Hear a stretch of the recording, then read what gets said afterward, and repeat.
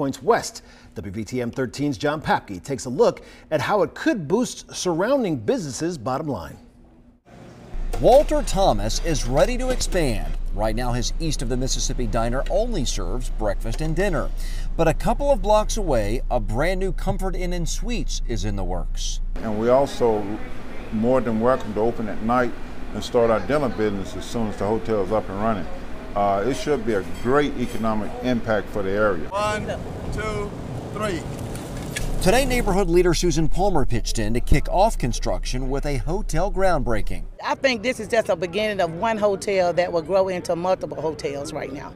And we look forward to seeing the full development. In addition to the hotel, the CrossPlex Village will also offer an amphitheater and a number of brand new restaurants. But Thomas says he welcomes the competition and the increased exposure to his southern cuisine. And I look at it as going to enhance what we already have and create more drive to this area. The hotel will bring 101 rooms and 130 new jobs to the area.